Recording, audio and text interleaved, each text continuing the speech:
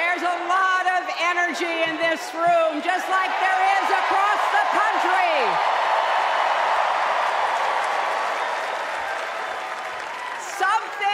Something is happening in America. You can feel it. Something we've worked for and dreamed of for a long time. First, though, let's salute President Biden.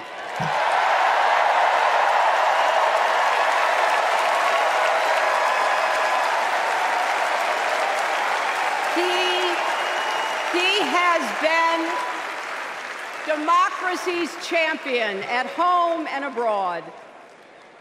He brought dignity, decency, and competence back to the White House. And he showed what it means to be a true patriot. Thank you, Joe Biden, for your lifetime of service and leadership.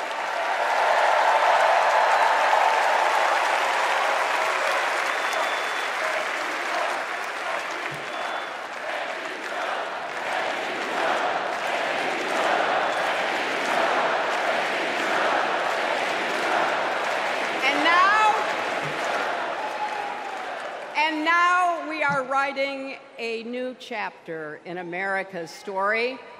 You know, my mother Dorothy was born right here in Chicago before women had the right to vote. That changed 104 years ago yesterday. Think about it. Tennessee became the final state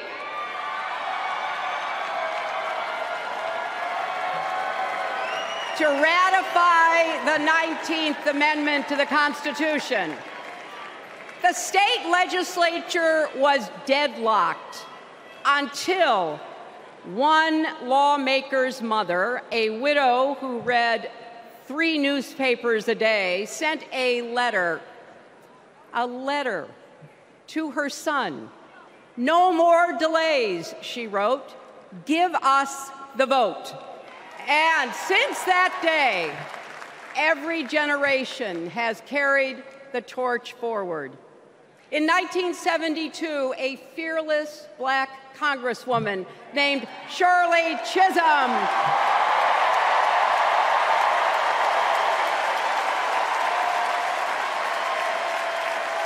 she ran for president. And her determination let me and millions of others dream bigger, not just because of who she was, but because of who she fought for. Working parents, poor children, the last, the least, and the lost. In 1984, I brought my daughter to see Geraldine Ferraro, the first woman nominated for vice president. If we can do this, Jerry said, we can do anything. And then there was 2016, when it was the honor of my life to accept our party's nomination for president.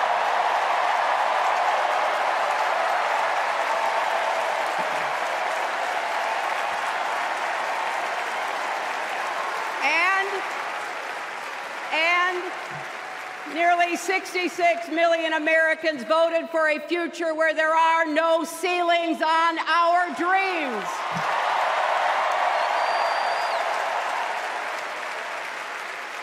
And afterwards, we refused to give up on America. Millions marched, many ran for office.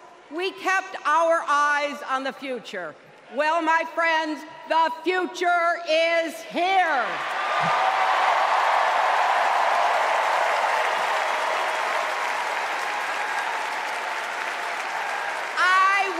My mother and Kamala's mother could see us.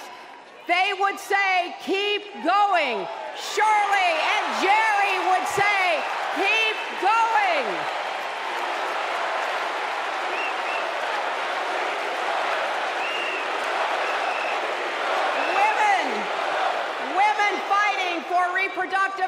care are saying, keep going.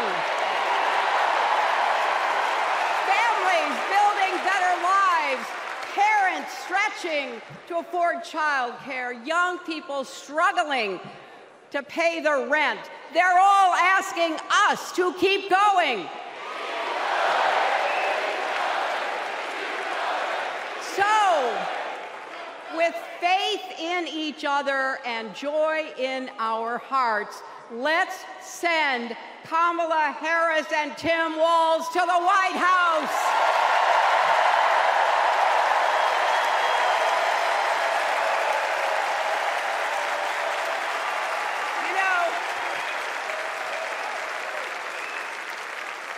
The story of my life and the history of our country is that progress is possible, but not guaranteed.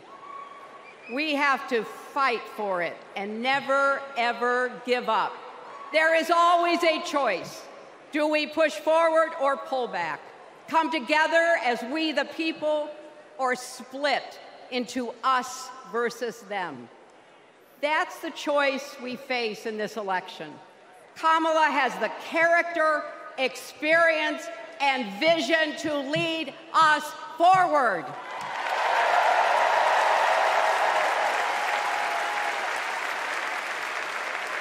I know her heart and her integrity. We both got our start as young lawyers, helping children who were abused and neglected. That kind of work changes a person. Those kids stay with you.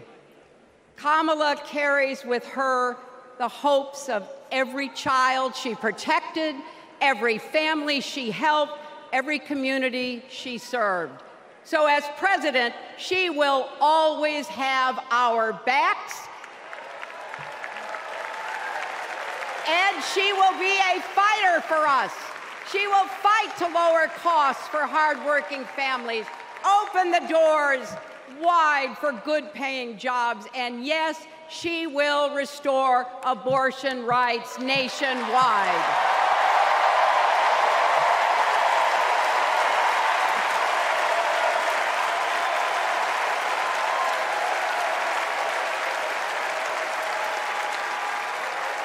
As a prosecutor, Kamala locked up murderers and drug traffickers.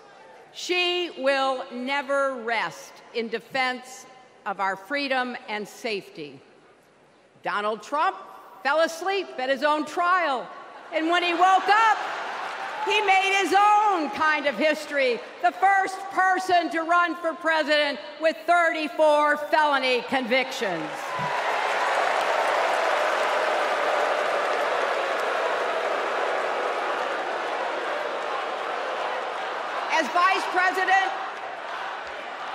As Vice President, Kamala sat in the Situation Room.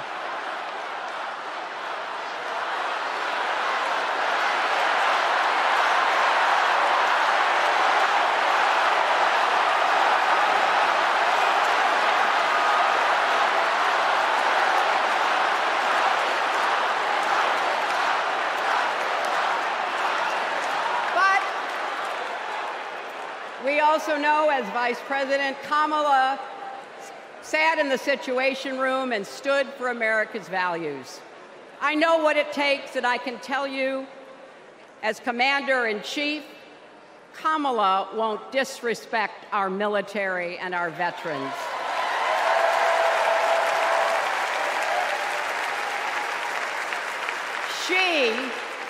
She reveres our Medal of Honor recipients. She won't be sending love letters to dictators. She will defend democracy and our Constitution and will protect America from enemies, foreign and domestic.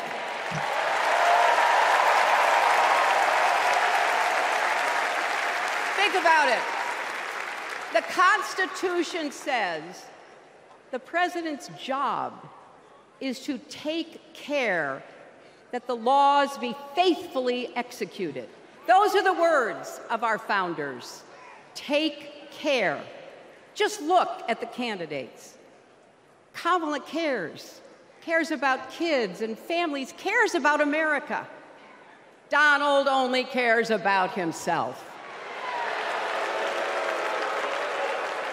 On her first day in court, Kamala said 5 words that still guide her. Kamala Harris, for the people. That is something that Donald Trump will never understand. So it is no surprise, is it, that he is lying about Kamala's record. He's mocking her name and her laugh. Sounds familiar. But we have him on the run now.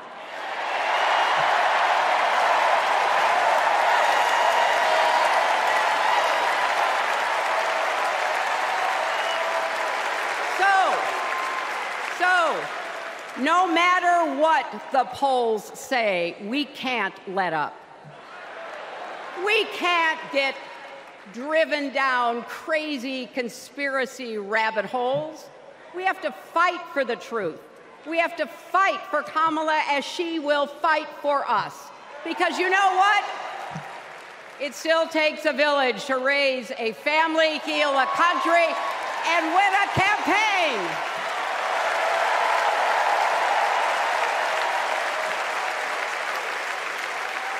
And America needs every one of us, our energy, our talents, our dreams.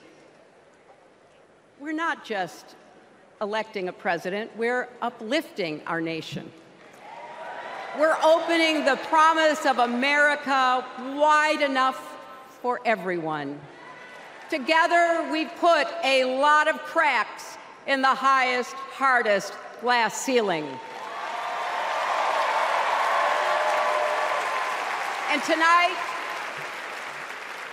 so close to breaking through once and for all, I want to tell you what I see through all those cracks and why it matters for each and every one of us.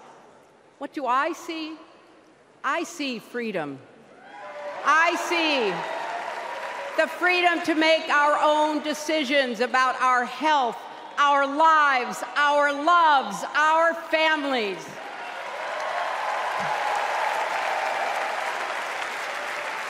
The freedom to work with dignity and prosper, to worship as we choose or not, to speak our minds freely and honestly. I see freedom from fear and intimidation, from violence and injustice, from chaos and corruption. I see the freedom to look our children in the eye and say, in America, you can go as far as your hard work and talent will take you, and mean it. And you know what? On the other side of that glass ceiling is Kamala Harris raising her hand and taking the oath of office as our 47th President of the United States.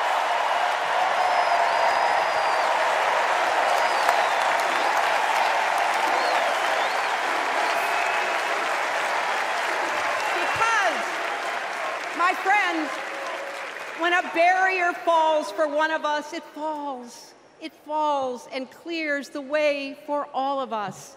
So for the next 78 days, we need to work harder than we ever have. We need to beat back the dangers that Trump and his allies pose to the rule of law and our way of life.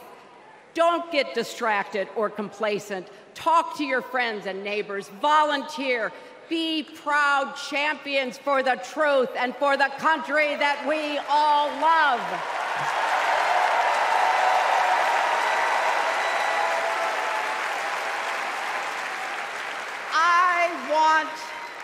I want my grandchildren and their grandchildren to know I was here at this moment, that we were here, and that we we're with Kamala Harris every step of the way. This is our time, America. This is when we stand up. This is when we break through. The future is here. It's in our grasp. Let's